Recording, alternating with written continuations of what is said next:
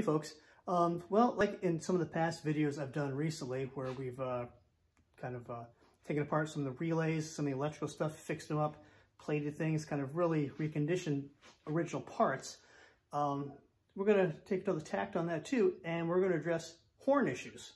What makes these things go beep? We're going to go over where some of the possible failure points are and how it all really works. So follow along. Well, first thing we need to understand is how is it wired, right? Well, by the schematic,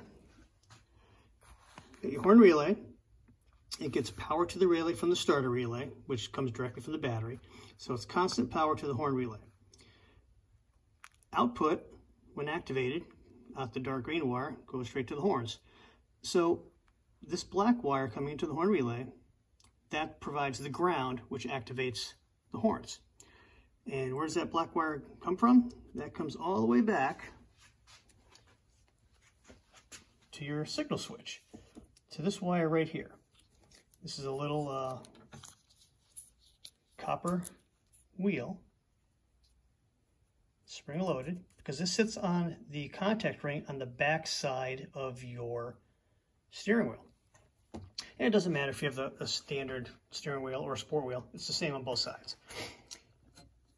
That is connected with a wire up to your horn switch, is what this is.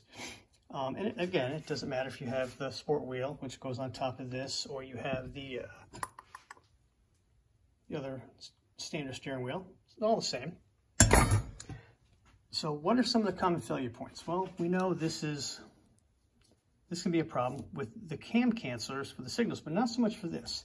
But if this is corroded, if this spring is broken, it's not pushing up against the back side of the steering wheel, this could be one possible failure point.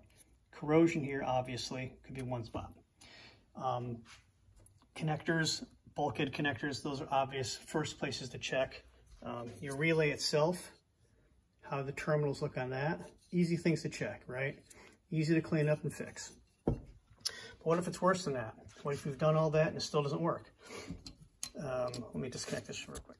You've done all that, it still doesn't work. Well, another common failure point is on the back side of your steering wheel, where this is supposed to ride right here, like this.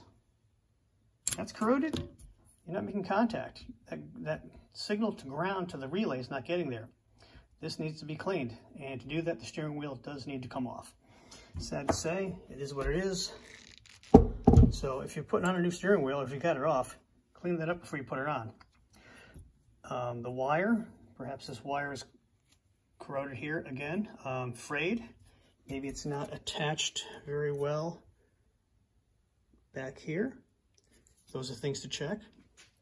The most common thing, however, is the actual horn button itself.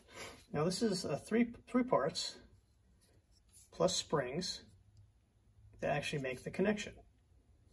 So this is a wire that goes through here, one piece, and the contact to ground is made to this, which is bolted to here.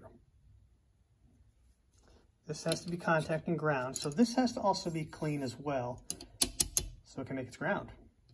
So, what does that look like? Well, they're not hard to take apart. You have 6 tabs. First thing is you take these 3 inner tabs, here, here, and here. Bend them up carefully, and then you can separate it. And then you take these tabs off, and then the top piece comes off. Now you want to be careful. I've already disassembled this one because it's broken. There are springs that are inside here, so be careful when they come apart. It doesn't matter where they go, they're all the same. And that's what you have. So when you're moving the horn button to blow the horn, this is what's making contact. This is connected to here, right? This is bolted down to here. And when you hit the horn button, the springs allow it to go beep, beep, beep, and then the springs push it back up to its resting position. So 9 times out of 10, if all the other things you've checked are clean, making good contact, you've checked the continuity through, it's good, chances are this is broken because this is common and it needs to be replaced with a good one. If you can find a replacement, probably in another video I'm going to try and repair this, put this back together, put it on the shelf. I don't know because it's kind of, because of the springs, it's twisted, it's tweaked, it might not even work, but I've seen worse where these pieces are in 4 different chunks. So that's pretty much it. That's your horn system in a nutshell. One other thing to check when you're reassembling all of this back into your steering wheel assembly is you have these 3 standoffs. That allows the horn button to be mounted directly up against the steering wheel while allowing the outer ring to move on the springs to make its inside contact. So when you're reassembling this, I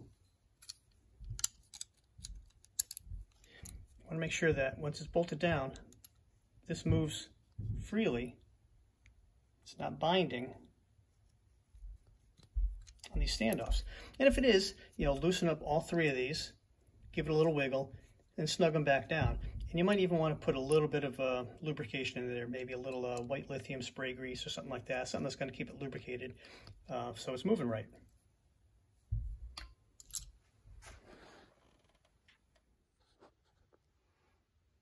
Well, that's it. I mean, it's pretty straightforward. There's not a lot to the horn system, but these are truly the most common culprit of horn system failures.